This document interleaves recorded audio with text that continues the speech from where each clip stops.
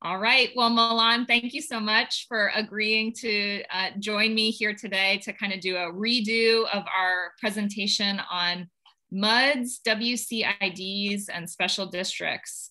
So just for those watching, my name is Catherine Romans. I'm the Executive Director of the Hill Country Alliance, and we are so grateful to have Milan Michalec here with us. He is a board member of the Cow Creek Groundwater Conservation District in Kendall County, and our personal go-to expert on MUDs and special district, especially as they relate to natural resources and water in the Texas Hill Country. So thank you, Milan, for being here. All right, I'm gonna share my screen, make this full screen. So this was an event that we hosted in Blanco County that focused specifically on a couple of new districts, one MUD and one WCID that are being proposed for Blanco County. But really, we're gonna be talking about a broad overview of what are MUDs, WCIDs, and special districts? Why do they matter? And what can we as residents of the Hill Country and community members do to bring forward the positives of these special districts and minimize the negative consequences? So this is a presentation that was part of a broader agenda for this MUD event we hosted on April 6th. So this video will be paired with the recording that we did of that entire event. But we're really interested in just having Milan walk through his PowerPoint presentation and give us a good overview of these issues. And so Milan, with that, I'll give it to you to take over. Well, thank you very much, Catherine. I appreciate the opportunity to revisit this and share these ideas and observations a little more clearly. The last time was a little more challenging, but nonetheless, I want to be able to talk about MUDs and WCIDs. We'll start with an introduction and proceed from there. Next chart, please. My personal introduction, my first name is Milan. I'm a logistics analyst. I work for the Department of the Air Force. I'm an aircraft maintainer by trade. And I'm a board member and president of the Cow Creek Groundwater Conservation District in Kendall County. I'm also a member of the San Antonio and Guadalupe Bay and Basin Committee. So if you're interested in environmental flows, I have exposure to that committee also. But fundamentally, I'm a citizen who's interested in MUDs and WCIDs and how they impact the Hill Country. What you're going to see in this presentation are all taken from public information sources. It may take a while to find that information, but it is out there in the public domain. And I'm going to give you my personal views. I mentioned before I'm an elected official of the Groundwater Conservation District. But these are my personal views from my experience after about 14 years of learning about this particular district. Next chart, please. I want to cover 5 different areas. Not in a lot of detail. This is designed to be informative, but it goes kind of quick. Much more detail that can be brought out. But for this presentation, I want to tell you what a MUD and WCID is. I want to tell you how they're created. I'll focus a little bit on the public notice aspect, and then share with you my experience in Kendall County, and then of course as a groundwater conservation guy, my water concerns. Next chart, please. So, MUDs and WCIDs are they're a category of special purpose government. The most common one you will hear of is an independent school district. Emergency services districts, ESDs, are very popular in the Hill Country. And of course, we have groundwater conservation districts that stretch across a management area called Groundwater Management Area number 9. Which is actually part of a priority groundwater management area, PGMA. I want to include a reference paper to what these districts are and make the case up front that they're considered a visible government. They don't hide per se, but the information that pertains to them may be difficult to locate.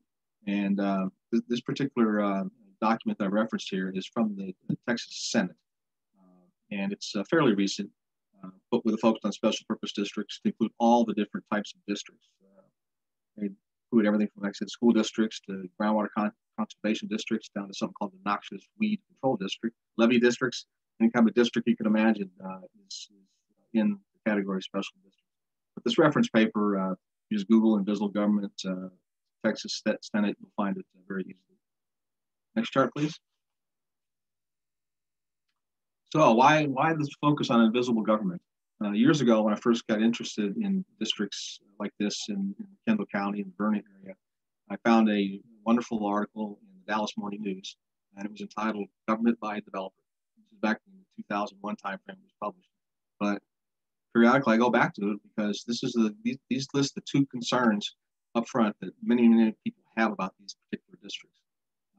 They have, specific boundaries, and these boundaries exclude people around them because the people in the boundaries are the ones going to pay for the district. They're the ones that service the bonds in the form of taxes. So the infrastructure for water, sewer, roads can be built. The bottom line is that the homeowners are expected to pay this in taxes. And not all homeowners know they're paying a mud tax, believe it or not. Secondly, the reference here is to the Natural Resource Conservation Commission. This is currently called the TCEQ, Texas Commission on Environmental Quality, and they oversee the operation of these districts. There's a catch there as well. They oversee the bond operation of the district. The day-to-day operations are turned over to a staff of financial representatives, district manager, engineer, those type of things. So the TCEQ's management of a district is focused on the bonds. So again, wonderful reference to get you oriented to these districts. Dallas Morning News, Government by Developer. Next chart, please. So exactly what is a MUD? Municipal utility district has a definition, but to back up a moment, they have a purpose, and the purpose is to provide sewer infrastructure services that would come from water, associated wastewater, and they're established where service is not available. In other words, that's why they usually end up in the ETJ or extraterritorial jurisdiction of a city, because there are no services. And this is what they're trying to establish within those boundaries. Now, MUD can also fund parks, street lighting, and some roads and fire prevention facilities. And I want to point out that the infrastructure within a MUD is built in multiple phases. And each of the phase is funded by the developer, who will in turn be reimbursed for the sale of tax-exempt bonds. And as the phases are built out, more bonds are sold. The cycle continues until the development is fully built out. And a perfect example, you can see it in front of you evolving, is the Blanco County MUD #1. Next chart. A very close cousin to the MUD is a Water Control and Improvement District, or WCID. Comparable to MUDs, but they're limited to water control and improvement. Seems like a loose definition, but that's what the definition is by virtue of their purpose. They also have a phase built development of infrastructure. And again, just like the MUD, each phase is funded by the developer, who in turn gets reimbursed with tax-exempt bonds, and the property owners service these particular bonds. A good example of Water Control Improvement District, how they've changed over the years, is WCID #1 in Kendall County. Now, if you've never been to Comfort, Comfort's not a city. It's an unincorporated area of Kendall County. And the district was created in 1946 to serve water and wastewater. So what you see with a MUD or WCID today is much different than the district like the WCID was created back in the 40s. It was just to provide water and sewer. And that's much different than it is today. Next chart, please. So who creates MUDs and WCIDs? 3 ways they can be created. One through the Commissioner's Court.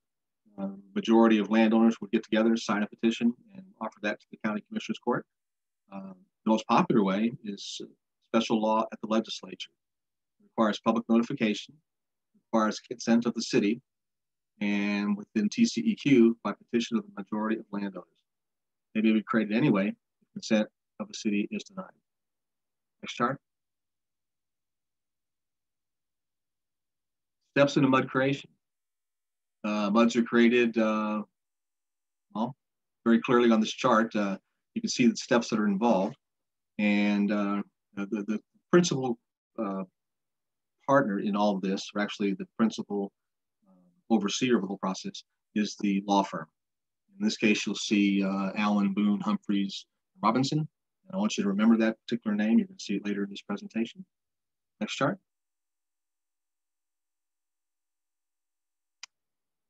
And you also, in your local news, is the Matthews Ranch WCID #1. This is the public notification that you may or may not have seen in the Blanco County News. It's bigger than it really was in this particular chart. So it's small print, difficult to find. If you missed the paper, you wouldn't know this district was created. And actually, it's being created by one of the options through the legislature. Whoever authors the bill has to notify the public in a newspaper. Well, this is the notification. But if you look at all the details in it, it's very, very difficult to know exactly where this particular development is. Another issue about transparency and why these districts can be considered divisible. Next chart. Here's some more fidelity about the Matthews Ranch WCID #1. These were extracted from the appraisal district, county appraisal district. And even here, it's very, very difficult to tell what is the location of this particular district. On the left-hand side of the chart, top left-hand corner, in the fine print is Johnson City. And in the bottom right-hand corner of that particular image is Blanco. So somewhere between Blanco and Johnson City. Next chart. I said earlier I wanted to pay attention to Allen, Boone, Humphreys, and Robinson. This, coincidentally or by design, was the firm that served the city of Blanco with its petition. Now, they are the #1 creator of MUDs in the state. One of their founders was essential. Mr. Allen was essential in developing the MUD bond process. He had a hand in creating the Texas Water Development Board in 1985. He's extremely well respected in the whole process. The point was that the big people came to Blanco to create their district. Next chart, please. Here we are, specifically what we're talking about tonight, which is the MUD #1 for Blanco County. This is in the ETJ of the city of Blanco. There's a rundown on the infrastructure cost. Waterworks and wastewater, somewhere around $35 million. There's a figure for roads, just under 15 million. So approximately $50 million worth of infrastructure that would be required to develop this MUD at full build out. And reiterate that $50 million will be paid by the people who live inside the district. Very dense, 385 plus acres, more or less. 1,094 residential lots and commercial lots, 8. Of course, you have some parking lots. So total number of lots at 1,105. And that's from a memo from an individual by Mark Sparrow from July 17, 2020. Next chart. This is an example of some of the experience I had in the Bernie area. This is their WCID #3, which is known popularly as Esperanza. And this is a list of the concessions that the developer gave up, and the city, of course, applied to a development agreement. So both entities ended up with a win-win. Some of the features are a developer contribution to help the city of Bernie construct a new state-of-the-art wastewater treatment plant, which actually is a recycling center. And in this particular summary, the district agreed to let their wastewater flow into this new recycling plant, and in return, after it's treated to a very high quality standard called Type 1 treatment of effluent, the water is pumped back up through purple pipes back to the subdivision, so drinking water is not used to irrigate lawns, gardens, and whatnot. Next chart.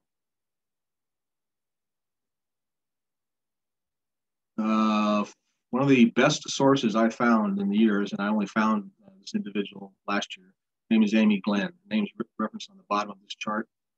And these are some of the disadvantages that she has identified.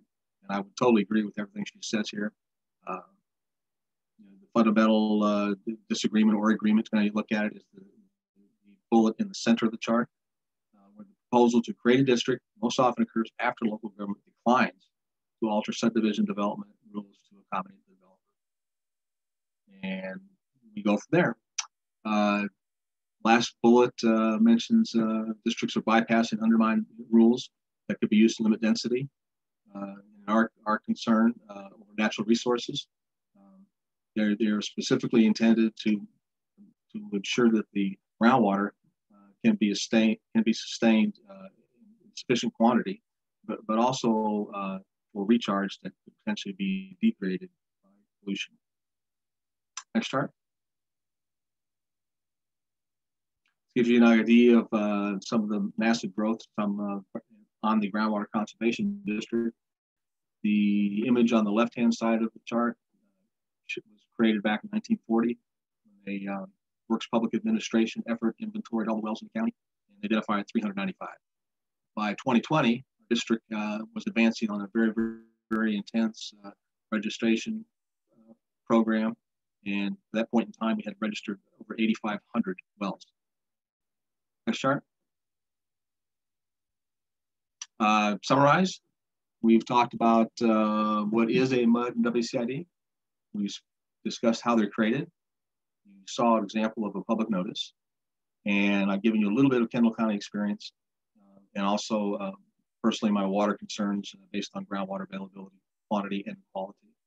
But the number one thing we've learned is the public to pay attention to what is happening around them and pull back that veil of transparency. But in addition to that, one thing I want to leave you with is that the best defense would be an offense. In other words, cities or counties would be very wise to invest in experts and understand these MUDs, these WCIDs, how they're created, how they're managed, how they evolve, all those details, because they don't go away once they're created. It continues to come back to the government body, whether it's the city or the county, constant observation and revisiting of the development. Next chart.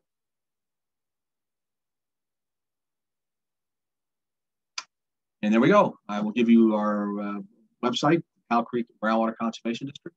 There's a plethora of information in there for education purposes, but also management of an aquifer like Trinity through our rules and management plan. That concludes my presentation. Awesome. Thank you so much, Milan. I so appreciate you joining us. All right. Do you need to stand up and get your lights going? There you go. It seems like you're coming through a little more clearly. I wanted to follow up your presentation with just one or two quick questions that came up on the night of our event, just so that we make sure to get your thoughts and reactions to those, and then we'll let you go. I will also say that your slides will be posted to the Hill Country Alliance website. So I want to encourage folks who are watching this video who are interested in spending some more time with that material to visit hillcountryalliance.org. We will make sure we have a big feature on our homepage where you can see how to access those slides. So thank you so much, Milan, for that. I guess you kind of touched on this, but I want to hear kind of your thoughts and number one recommendation. You kind of ended with this, but number one thoughts, recommendations for community members, whether you're in the city of Blanco or in the rural portion of Blanco County, looking at this Matthews Ranch WCID, or somewhere else in the Hill Country that's looking at their first MUD or WCID or special district coming in. How communities members can kind of get involved, learn more, and really have a positive influence on what these districts look like as they bring new development to our region. I would say the first thing that I found over the years is to difficult at times, but as a member of the public, you have to participate. And if I participated, you may not be able to go personally to each city council meeting, but the city of Blanco, I've noticed, has a very good collection of documents that they record after a meeting or before when they publish an agenda. So as a citizen seeking public information, first go to the city's website like Blanco, review the documents. When you have a question, contact one of the city council members. Similarly, in the county of Blanco, the county commissioner, the county judge, and of course read. In this digital world, you'd be amazing what would happen if you just Google a phrase and the documents that pop up that are not necessarily related to what you're looking for, but will allow you to gain more knowledge. And the fundamental thing is you got to get smart as an individual, and won't be given to you information, but you can certainly find it. Great, thank you. And I guess another question, thinking about this MUD that's proposed for just outside of Blanco County, and the first glimpse of the development that's coming there, it looks like it's packing a lot into that 385 acres. You mentioned, close to 1,000 or just over 1,000 homes, some commercial development, parking lots. So that's a big impact for 385 or so acres. I wonder if you could speak to, what are some of the things that might be able to be negotiated in a development agreement with the city for this particular one? Are there ways that the city can influence, density, number of home sites, conservation lands, or park features? What all can the city expect to kind of have a say on? Yes, to all the above, and I'll refer back to that chart I threw up there from the WCID, Bernie's WCID number 2, which is commonly called Esperanza. If you look at that summary chart in detail, you'll see just exactly like that. You'll see acres donated for a school. You will see open spaces. You will see a park trail system. And I touched on the reclaimed water system. So drinking water is not used outdoors, just indoor water for drinking, which goes back to the biggest thing to be concerned with and ask questions about: what's the water source? What is the source of the water? And this goes back to what can the city get from a developer. This works both ways. The developer needs water and wastewater, and the city could likely use revenue in the future. And the intent of these districts is to have the property annexed into the city one day. And it's usually 15 years down the road. And at that point, it's very, very important to recognize that the investment in time and experts at the beginning will pay off, that because then the city will inherit infrastructure that is comparable to the city's standards. High value infrastructure, which will be less for the taxpayers to maintain, which somewhere down the road, this will be annexed to the city, and those taxpayers will be city taxpayers. So fundamentally, fundamental question, but what's the source of the water? And secondly, how's it going to be treated? Because it has to be returned back to the environment. And whether it's land application, whether it's converted into irrigation water, whether, heaven forbid, it's dumped directly into a stream or river by permit, those things can be worked out to everybody's advantage, I think. And they have, it's proven. But it takes experts to do the negotiating and somebody that's in it for the long haul.